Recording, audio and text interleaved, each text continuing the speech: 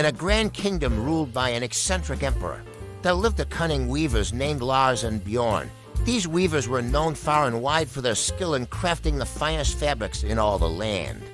But they were also known for their mischievous nature and love of trickery. One day, Lars and Bjorn hatched a plan to deceive the emperor and the entire kingdom.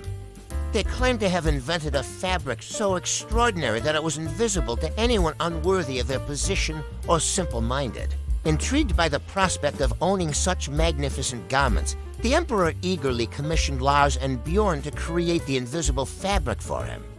Little did he know, the weavers had concocted a clever scheme to line their pockets with gold. For days, the weavers pretended to work diligently on the fabric, weaving invisible threads on their looms and exclaiming over its beauty and quality.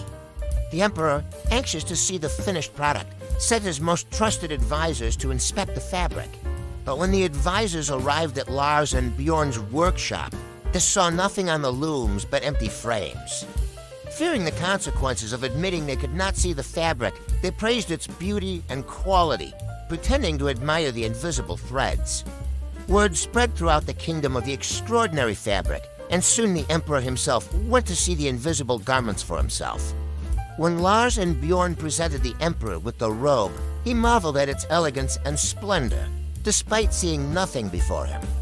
Feigning satisfaction, the emperor paraded through the streets wearing his invisible robe, believing himself to be adorned in the finest attire imaginable.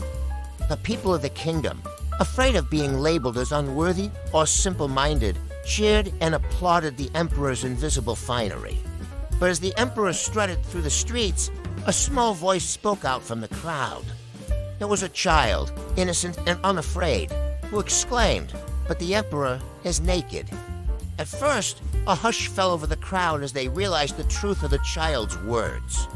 But soon, laughter erupted throughout the kingdom as the absurdity of the situation became clear.